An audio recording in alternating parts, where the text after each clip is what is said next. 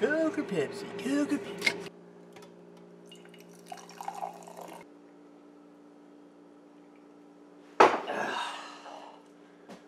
That was different.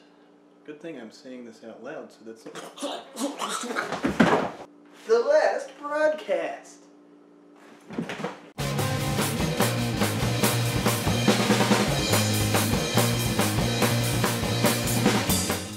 The Last Broadcast is a horror/faux documentary movie from 1998. It's usually remembered as being the bridge between Cannibal Holocaust and Blair Witch Project. Both films have characters running around searching for a vague plot thread in the woods because you don't need a permit, and they're both presented as real instead of fiction. The plot is pretty simple.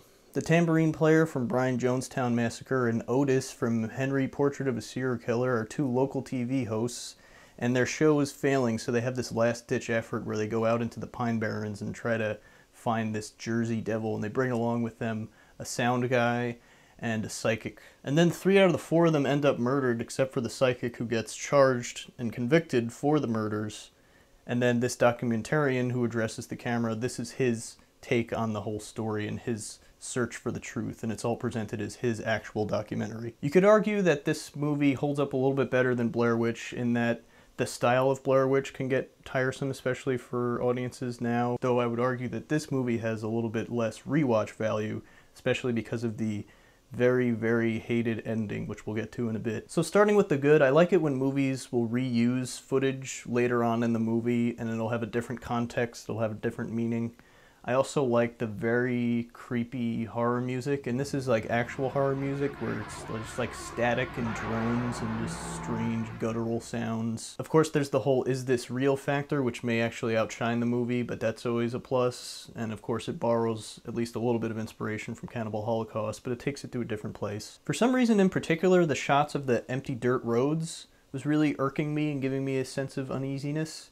I think that's because there was that foreboding feeling of like, we're gonna see something happen on that road at the end of the movie. And for good measure, this movie holds the prestigious honor of being the first digitally shot movie to be screened at a major festival, and it was all shot and edited on consumer-grade equipment for $900. That's staggering. Now, unfortunately, a lot of the discussion and something I have to address is the ending, which, as I mentioned before, is very not well liked. So knowing full well that pretty much everybody likes this movie up until the last 10 or 15 minutes, I tried to think of the stupidest possible ending I could, and I was partially right. I thought he was gonna get to the woods and then become the murderer, but unwillingly, like he somehow becomes an embodiment of media and people's obsession with small town murders, and then he just literally becomes this thing, and unbeknownst to him, he becomes the murderer. But no, it's just kind of like, nah, he's the murderer. He's the guy all along. And in fact, I think that would have been the logical conclusion to the sort of thesis that the movie was building up to, which is that, like, the media doesn't care and they don't really do research, and neither does law enforcement. They're kind of all just swept up in the sensationalism of it all. And here's this guy trying to uncover the truth. That would have been a cool ending.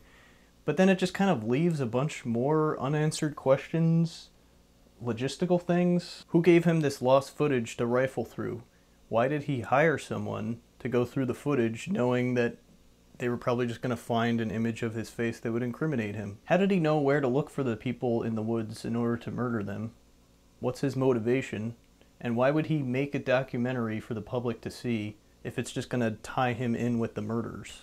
But I guess you can kind of explain some of this away with, he's crazy! So yeah, the ending just kind of comes out of nowhere in a bad way, and unfortunately leaves a bad taste in people's mouths. It's really hard with thrillers if the ending doesn't really hit you in a good way, like, you know, maybe this was going for like a thin blue line kind of thing here, then it's going to turn a lot of people off and they're just going to remember the crappy ending, unfortunately. But everything leading up to that is pretty good, and I don't hate the ending that much. Sometimes it's better to just go with an ambiguous ending, like Blair Witch did, or do like the blow-up ending, where it's like, the more this person obsesses over this thing, they start to question whether or not it's actually even happening. So all in all, it's a valiant effort. It probably would have been better remembered were it not for the ending.